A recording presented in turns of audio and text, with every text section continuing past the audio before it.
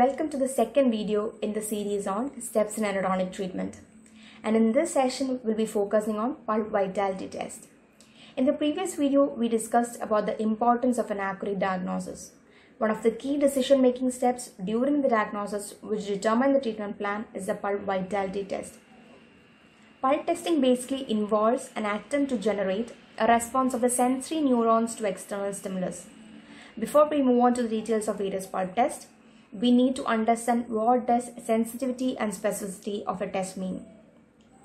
Sensitivity is the ability of a test to diagnose a tooth with disease, that is non-vital tooth, while specificity diagnoses a tooth without the disease or which is vital.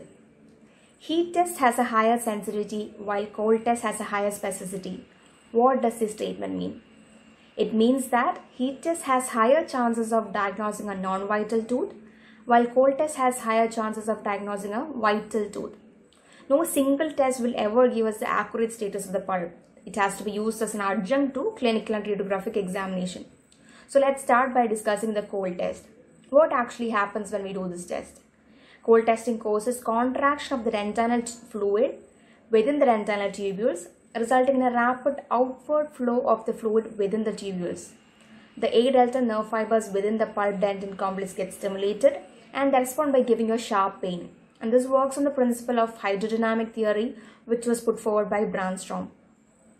The cold test can be used to differentiate between reversible and irreversible pulpitis. If the patient feels a lingering pain even after the removal of the stimulus, it suggests an irreversible pulpitis, while if the pain subsides immediately, it suggests reversible pulpitis.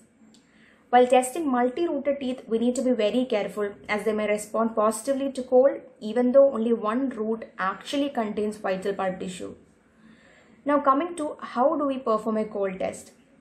When testing with a cold stimulus, we must begin with the most posterior tooth and advance towards the anterior teeth. This will prevent any melted ice water dripping in a posterior direction, which may cause stimulation of other teeth, thereby giving you a false response. It can be done by wrapping a silver of ice in wet gauze and placing it against the buccal surface of the contralateral tooth first and then onto the tooth in question. Another way of performing a cold test is by spraying ethyl chloride onto a cotton pellet and placing it on the buccal surface of the tooth. Ice cold water is another useful and inexpensive test. The tooth under investigation should be isolated with the rubber dam and then bathed with water from a syringe. Cold test should be applied until the patient definitely responds or the stimulus has been applied for a maximum of 15 seconds. Now, how do we check the vitality of a tooth under a crown? In such situations, we can use dry ice or carbon dioxide snow. Since it has a temperature of minus 72 degrees Celsius, the coldness is carried through the surface of the crown to the tooth. Next, we come to the heat test, which is based on Van Hassel's theory. Quite opposite to the cold test, where the dentinal tubules contract, during a heat test the arteries expand, because of which there is an increase in the pressure of the capillaries, resulting in the stimulation of the nerve fibers. Now let's look at how to perform a heat test.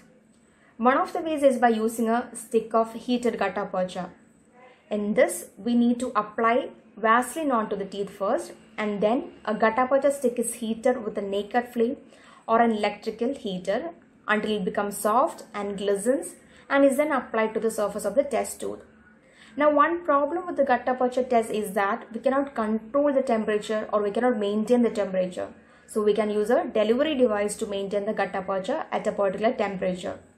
This test may be difficult to use on posterior teeth because of limited access.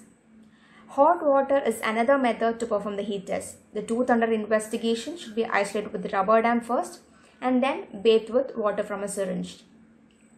One disadvantage of the heat test is that excessive heating may result in pulp damage, and prolonged heat application will result in biphasic stimulation of the A delta fibers initially, followed by the activation of C fibers, which can result in a lingering pain.